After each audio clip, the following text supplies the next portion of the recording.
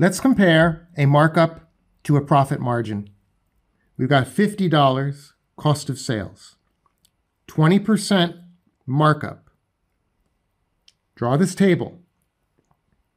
You put 100% at cost of sales for the markup, add the markup, 20.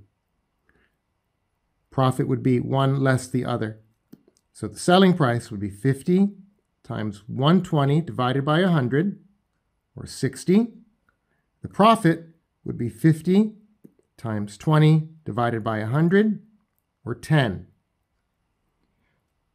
For a profit margin, you start with 100% here at the top. 20% is the profit, 80% then the balancing figure, cost of sales. So 50 times 100 divided by 80 gives me this, and same thing down here.